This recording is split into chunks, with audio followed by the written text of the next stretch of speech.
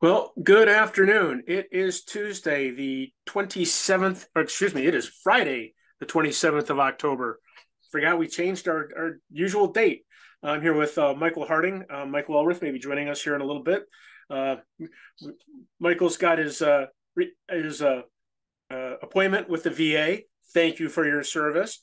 Thank you for So yours, Mr. Army shirt on. that's right. And then so we're going to get going on the real estate report that he's got. So you want me to go ahead and share that Yes, please. there, Sergeant Major? No, no, please. I'm just a lonely sergeant. Okay, well, I was just a lonely captain, so there you go. Well, there you go.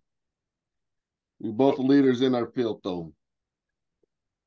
Absolutely. Yeah. So there was nothing really remarkable this week. As predicted, we are getting towards the end of October. Can you believe Halloween is next week?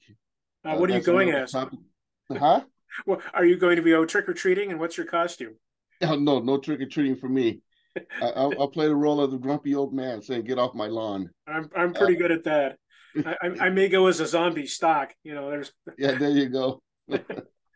But the activity has slowed down, and that's not alarming, um, because we're headed to the cooler, wetter, darker months.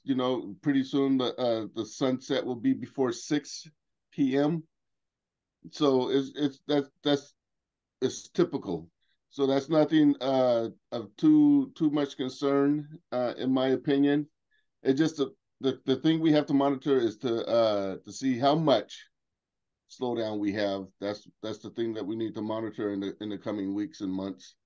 Um, I do anticipate everything picking up once we hit March, and I know that's several months away. But what I'm trying to say is that from November, which is next week, through the towards the end of February, we're going to have a pretty slow market, and there's really not much activity.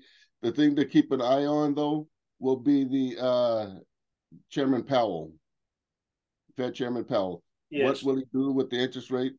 I did receive something the other day from someone who's in the mortgage industry. The anticipation is by the end of the year, we should be somewhere around 7.2% interest for mortgage. Uh, Uh, well, that is wonderful because they hit a peak today or yesterday. Yesterday they were at 7.79 on the 30-year and 7.03 on the 15-year. yeah, Uh, well, it gets even better. By the end of next year, the prediction is that the mortgages will be around 6.2 this uh, time next year. okay, well that's helpful. I mean, that's certainly um, some concerns out there. Here's the plot on mortgage rates. I'm going to throw this on top of you. Pardon Yes, me, please. but you can see that they've had quite the move up. So here at 7.79, and you said you thought by the end of 2024 they were going to be six ish down here. Yep, yep, 6.2. 6.2. Okay, so right about there. I mean, which is still historically low, but for everybody who's patting themselves on the back for getting a mortgage at 2.1%, in July of 2021, that's still kind of a big move. Yeah, and Bill, what I if I remember, what I'll do is I'll take a look at the average purchase price for July of 2021 and compare it to the price for what month are we in? We'll be in I don't know if October's numbers will be out before we meet again, but I'll take a look at September's numbers and see where we are in terms of house valuation, because um if you bought a house, like, just say 400,000 last year at 2.25, 2.5%, you've gained all that equity and you have that low monthly payment.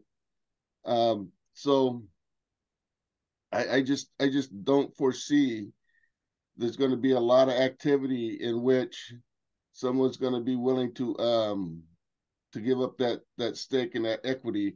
So what they'll do is they'll use that equity to apply it towards home improvements and things of that nature, so that they can modify their house, keep the low monthly payment, and still have a nice place to live.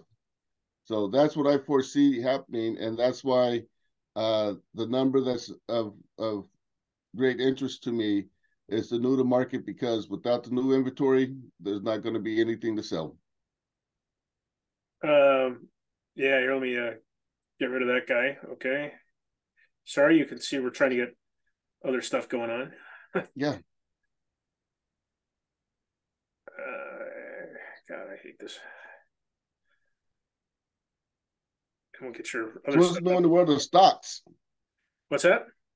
What's new in the world of stocks? Not much. I was just pulling the stuff here. Obviously, we're not quite to the close, but the for the week, the Dow at 12:30 was off 2.33%. The Nasdaq was off 2.77%, and the S&P 500 was down 2.7%. So, kind of a bad week. The good news is the 30-year Treasury had dropped 6 basis points to 5.023, which again is not great. And the 10-year was down 7.9 basis points to 4.845. And Bill Ackerson, who's a very famous hedge fund manager, had a massive short on United States Treasuries. And about 3 days ago, he said he's covered his short.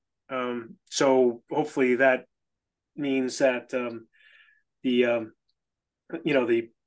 treasuries will move back up in value, which means the rates will move down. So we'll see what's if that comes to fruition. I'm sorry to switch back, but one thing that I wanted to point out is that if you were to slide over to what appears to be the right, you'll see that the average sold price is greater than the average list price. It's only a couple of $100, but it's a move in the right direction as opposed to being inverted. If you take a look at 2 weeks ago, the average list price was, let's do some creative rounding and say 5,000 higher than the average sold price. Yeah. 1 more week up. So excuse me, that's encouraging. And the list price per square foot and the list price per sold foot, they're the same. So there's just probably some rounding. It could be a wider spread, but just with the rounding, it appears to be the numbers that's on display. But that's encouraging to me, because then it means that the market is healthy. The thing that I will be interested in seeing when the report comes out from the RMLS, the regional multiple listing service, is the inventory that they get, the inventory numbers that they put out, I should say. That's going to be interesting to take a look at, because that's going to give us a real good indication as to how well the market is behaving based on inventory. If we have a steady increase in inventory, the prices should come down. But if we stay around the 2 months of inventory, that's still a seller's market, and that'll bode well for those watching their equity position and wanting it to grow a little bit more. Very interesting. Do you got time to talk about NAR, National Association of Realtors? I guess there's a couple of court cases working their way through about realtor commissions, I think in Ohio. Any update on that? Well, I don't remember the state, but that is always the issue, and I don't remember all the particulars, but broker commission is something that's always a topic of discussion, because folks believe that realtors are paid too much, and so and then realtors are complaining about how little they're paid by other realtors. It's a whole convoluted discussion that unfortunately I don't have time for, because I have to run off to an appointment. Okay, well, that's great. Go ahead and sign off, and appreciate your insight on the real estate, and thank you for your service. Yes, and thank you for your service, and thank you for hosting this event every week. And be healthy. That's the main thing. Yes, Number one yes. rule Live for us long old and be folks. healthy. Number one rule. I can't do the Spock thing all that well. Uh, uh. Just like an old horse, don't go lame. Exactly. You might get Exactly. shot. All right, gentlemen, you guys take care. I gotta run. Okay. Okay, Michael Elrath. So we Hey, had Bill. gave the figures on the week here, and Michael Harding gave us his update on the real estate, and he had to run off to a VA appointment. So what's happening down there in sunny Arizona? Oh, things are fine. Happy Friday. I know it's not happy everywhere, but it's things in Arizona are fine. It's cooled off a little bit and makes life better than last week's 100-degree days. And in my unit, we got a new air conditioner in yesterday. So after a few days of suffering in a mild sort of a way, so anyway, all is good. All is good. Well, hey, I got some good news here for parents who would like to steer their uh, studious children into a career that would pay well and will stay in high demand, and that's pharmacist. If your child likes to study math, biology, chemistry, is responsible and detail-oriented, pharmacy is a great field. There's a shortage of pharmacists, and there are some problems at some of the national pharmacies, that the pharmacists are often now claiming that they're overworked, and they're unhappy about it. So the first part of that's the good news, I guess. Send your child to a college where they can become a pharmacist. I don't know how you engineer your child's direction very frequently, but it's always worth a try. So on the staying in the healthcare industry, there was a study by the Commonwealth Fund. It's a private foundation, and it focuses on equitable access to healthcare. So maybe they got a dog in the fight that skews things a little bit, but on the other hand, I think they're seeing increased demand for assistance from people that can't pay their medically related bills. And the survey that was done recently indicated that almost 40% of the surveyed delayed or skipped healthcare because they couldn't afford it. Much of that is in prescription drugs. They say their health is worsened as a result of not being able to pay for healthcare. About 1/3 of past due medical accounts have been assigned to collection agencies. On the good news side of things, I suppose the Biden administration has proposed rules barring unpaid medical debt from appearing on credit reports. And those that are paying their bills, that are struggling, 39% say they've cut back on food, heat, or found a cheaper place to rent. A quarter of those took another job to work more hours in addition to their existing job. So Americans need help here at home. I have another study here that suggests a diet that's good for the earth and good for you. I almost hate to ask. Yeah, this appeared in a peer-reviewed British journal, Nature Food, and it was supported studies from Tulane University and Harvard University Chan School of Public Health. So the our food consumption habits worldwide account for about 20% of greenhouse gases emissions. So by reducing consumption of some food items, we could actually have an impact on the greenhouse emissions. The big area has been hammered on pretty hard in the past, Bill, and that's replacing beef with poultry or vegetarian items. And other options include replacing juice, which is processed and contributes to the carbon footprint, replacing juice with whole fruit, and replacing dairy with non-dairy milks or almond milk. Now, I did this because I wanted more protein and an easy breakfast food. For a couple of months, I've been consuming this 20%, not 20 gram plant protein superfood protein shake, and I like it, and it seems to fill me a little bit, and it seems to reduce my appetite a little bit. So maybe there's something in this for all of us, but I'm not.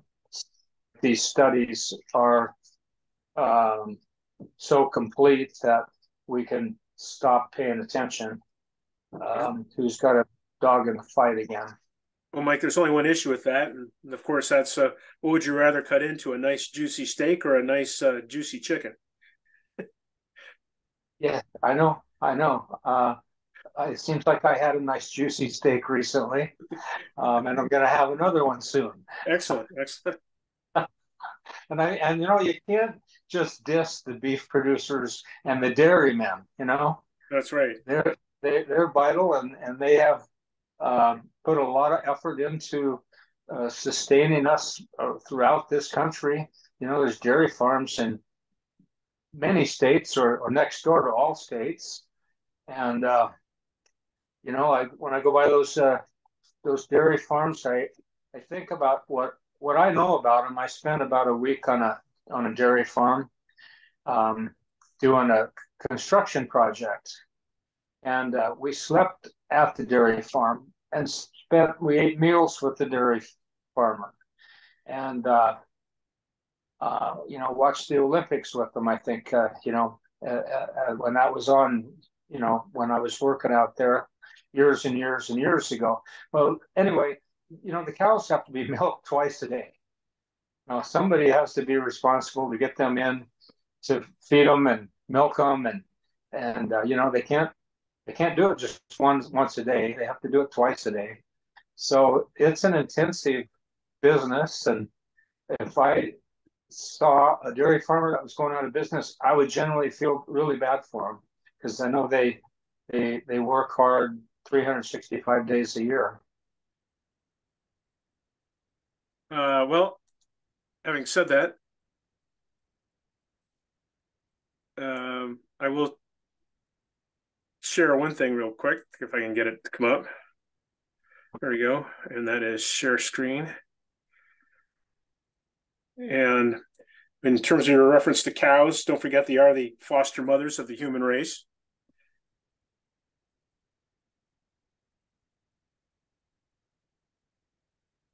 There we go. Foster mothers of the human race. There. Foster mothers of the human race. There you go. Yes. And I guess you know, maybe the steak is foster fathers.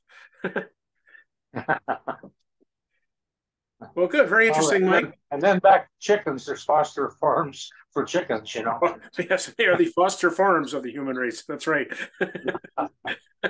Don't forget the chickens. They will come home to roost. That's right.